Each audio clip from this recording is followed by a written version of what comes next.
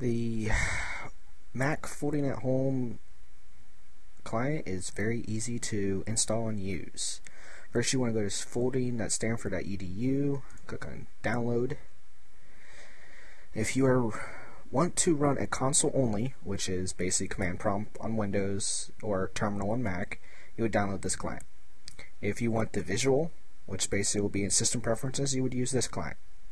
If you are not up to date with Leopard or Snow Leopard, you would download the 10.4. If you're a PPC, you download this client.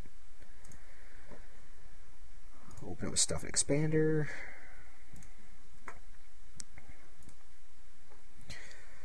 So I already had some downloaded, but I decided to show you. Unpack it. Just follow the prompts. Say install, which I won't do because I already have mine installed. You would go to System Preferences if you have it in your sidebar. If not, go up to the Apple, click System Preferences. You would get the nice little icon here. You put in your name, the team, and your passkey if you have one. Then, for instance, do not run any advance or anything in this because it will cause your client to completely malfunction and not work anymore.